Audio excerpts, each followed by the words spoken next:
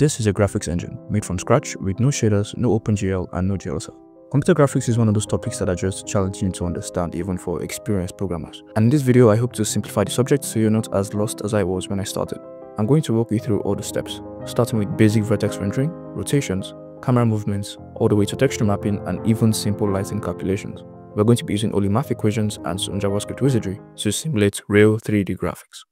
So to start, I rendered my canvas elements and made a game loop to render a blank screen. Now, the first thing to note about 3D graphics is that this isn't actually 3D. It's a projection of 3D coordinates onto a 2D space.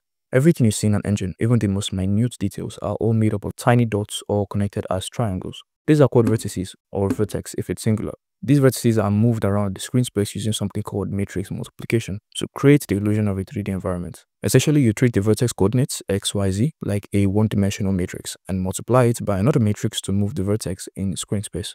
There's usually an extra column, the homogeneous coordinates, but this is only needed if you want to actually move objects via matrix multiplication or do more than one transformation at once. So the extra coordinates helps you hold translations. But I'm only doing simple transformations for my engine, and since we can just move objects by simply offsetting their positions, we'll stick to just 3. Also to keep the math simple. So we will start with creating a vertex class that takes an x, y, and z position with a function to draw the vertex. We can then create our first vertex and call the draw function in the main loop. Let's add 3 more to make a square. Now remember, to move these vertices, we need to multiply them by matrices. The question is, what are these matrices? Luckily, we don't have to come up with this stuff ourselves. People much smarter than me already came up with the solutions. Sources like Wikipedia have all the information, so we just shamelessly steal from there. The first is the projection matrix. Its values are constant, so we can just store it in a variable. The rest are rotations, but since the values are based off an angle, we'll have to wrap them in a function. We'll also write a function to multiply a vertex by a matrix. Essentially, you take each row of the matrix, multiply the values by the 3 coordinates, and then sum it all together to get its new position. We'll create a variable to store our starting angle. The value is in radians, so we'll increment by a small amount. Let's say 0.02. Then we can just multiply one of our rotation matrix by each vertex to make the square rotate. Now it works, we just don't see anything because our origin is at the edge of the canvas by default, making the object rotate off the screen. The solution is quite tricky, but essentially we need to centralize the origin. We do this by moving the object center to the default origin. We do our rotation in that position and then move it back just before we project it to the screen. And as you can see, our object is rotating as it should. You can even add a couple more rotations. Let's add a few more vertices to make this into a cube. Now our vertices are moving correctly, we just need to connect them as triangles to form our shape. We first need a function that takes 2 positions x and y and draws a line connecting the two. We can then set up a matrix of triangles where each row represents one triangle, with its values being 3 vertices that make up the 3 points of the triangle. Then in our game loop, instead of just drawing the vertex, we push the projected vertices into an array we can access outside the scope. Then we loop through our triangle matrix and then use the 3 indexes to get the 3 vertices in the array that make up the triangle. Then we just simply draw 3 lines to connect the 3 points. And as you can see, we have our cube made up of triangles. Pretty sick. The system we just created is what I call the foundation of 3D graphics. As long as we have the correct vertex positions of an object and we know how all triangles are connected, you can render pretty much anything. So if you're thinking, we could totally render more complex shapes, you are absolutely correct, yes. If we wanted to render a sphere, for example, we start by setting up a radius and segments, which is how many cuts around the sphere we're making. We look through the segments and calculate the latitude and longitude of the sphere, basically from top to bottom and around the sphere respectively. We can call these theta and pi.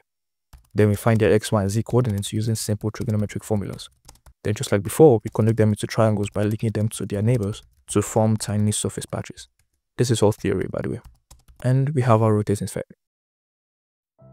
We can change the amount of segments to adjust its smoothness and even its radius to adjust its size. Now that our simulation is working perfectly, let's delete everything. Well, not everything. As cool as this looks, we're not using a graphics library, so naturally we don't have access to any form of GPU or hardware acceleration, meaning our engine is running purely on the CPU. If we're going to be adding textures and lighting in the future, we'll sadly have to compromise on the amount of vertices and triangles being rendered, so my PC doesn't catch fire. For this reason, we'll be sticking to only cubes for our engine, and since we're rendering only cubes, we can scrap triangles entirely and render everything as faces instead. But you know what's better than a cube? More cubes? Yes, wait, how'd you guess that? We are literally the same person. We can just wrap our code into a cube class that takes x, y, z, width, height, and depth. Then we use these values to set up each vertex accordingly. We'll start with 3 cubes and pass them in a word array. Next up, cameras. Cameras are basically just rotations with perspective. Rather than just moving the objects, we move our camera and make everything else transform in respect to it. So we start with the camera class and pass in our key variables. In case you're wondering, the cam Z is basically how far the projected screen is from our eyes. I already have a keyboard control file prepared, so we just need to check which keys are pressed and adjust the variables accordingly. We create our camera instance, translate all objects vertices in respect to the camera position, add our rotations, project the results, and offset the projected coordinates by the camera's position. And as you can see, we have our moving camera.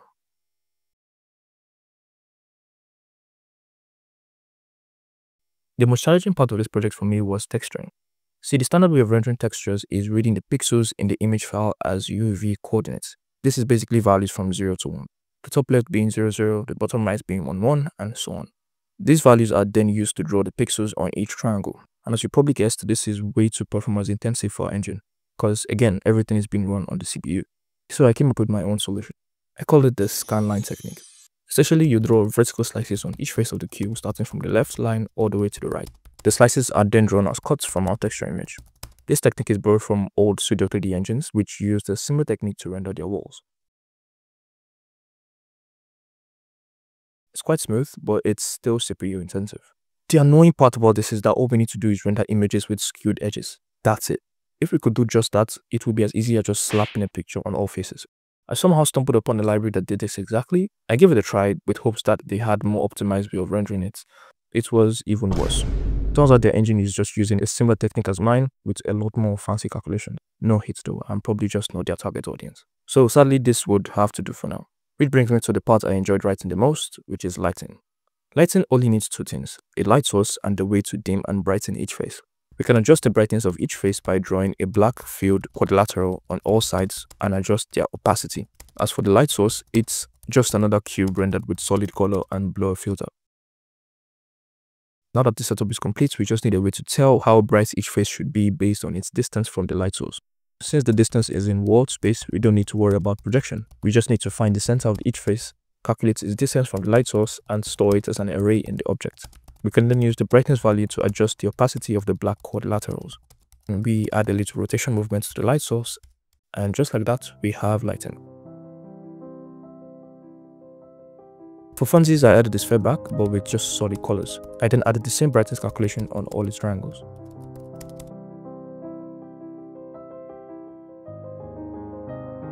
I honestly find it fascinating how you can casually make stunning scenes like this with just math and some code. It's almost like black magic, to be honest. Which, by the way, took me a whole month to make, mostly because I just suck at math. I'm glad it turned out well in the end. I plan to make more cool stuff like this in the future, maybe with an actual graphics library so we can go crazy with rendering and not worry about performance too much. I'll link all the materials I used to study as well as the source code if you want to dive deeper on your own. I hope this video was helpful. As always, thanks for watching and I will see you in the next one. God bless.